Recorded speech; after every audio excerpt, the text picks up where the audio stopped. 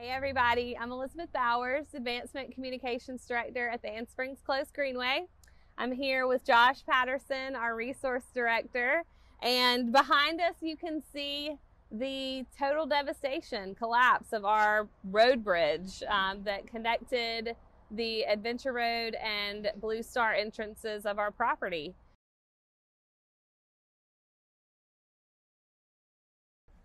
So the Greenway opened in '95. The bridge wasn't accessed until around '98. The new road bridge behind us went in, and then we were given access. This bridge was handed over to us to use for our trail access. And it was really a main thoroughfare to get us from one side of the property to the other.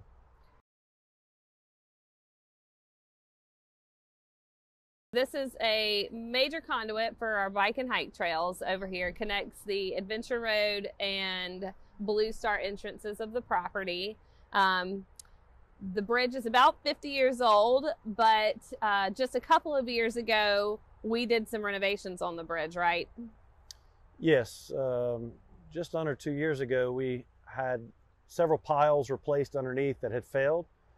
And after several heavy rains, a lot of material pushed up against it, causing a lot of pressure against the piles.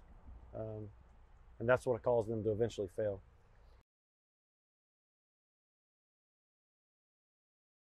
It was a culmination of a couple of different rain events. We had the rain several weeks ago where we had about 4 inches of rain just in those couple of hours. And we knew that we had lost 3 pilings then.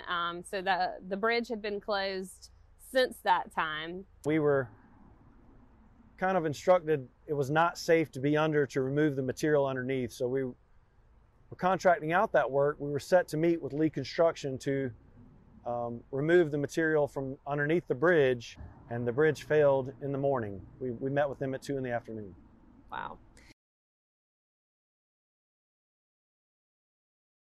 We have these regions that have grown rapidly, huge amounts of construction. Our Catawba River Basin is widespread. So we're talking about everything that's happened from Mooresville down. And certainly, even as this immediate area has grown, our ability to manage all of the stormwater that we received during these rain events has changed a lot. It's literally changing the way that the banks look and how the water is received, and it has to go somewhere. People have already reached out asking how they can support us, if we'll have volunteer opportunities.